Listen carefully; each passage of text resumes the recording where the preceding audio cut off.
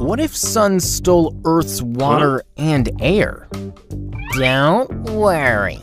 Sun will take care of the sun. Oh, some. Firstly, if sun stole Earth's water and air, Earth may start learning Kung Fu. It may eventually get back its water and air.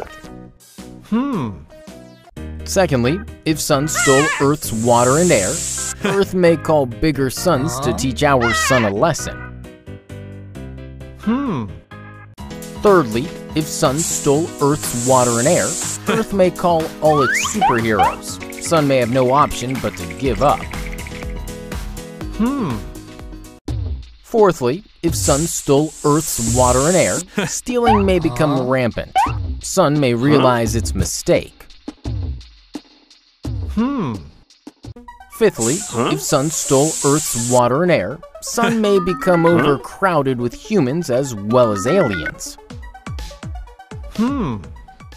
Lastly, if sun stole Earth's water and air, everyone may start migrating to the sun. Earth may get extremely lonely. To buy some merchandise, visit some.com. What is monkeypox? Let me check. Oh, some. Monkeypox is a disease caused by infection with the monkeypox virus.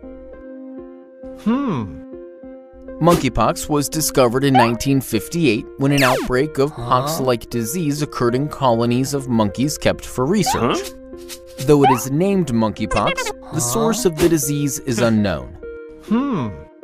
African rodents and non-human primates like monkeys might harbor the virus and infect people. The first human case of monkeypox was recorded in 1970.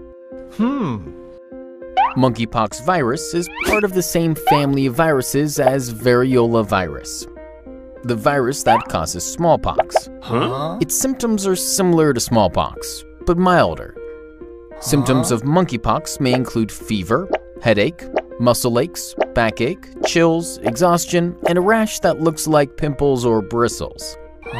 Also, monkeypox is rarely fatal. Why were zebras never domesticated? No big deal. Some will domesticate them. Oh, some. Zebras have never been domesticated because, firstly, zebras are known to have one of the strongest kicks in the animal kingdom. They're known to have knocked down lions with it. Secondly, zebras are known to have an extremely powerful bite. Some wild animals might get scared of approaching a zebra when it is angry, leave alone humans. Thirdly, as compared to horses, it is extremely difficult to capture a zebra using a lasso, as zebras have a very efficient built-in ducking reflex. Lastly, horses have a strong family structure. If the head of the family is captured, then the rest of the family follows him. The same is not the case with a zebra.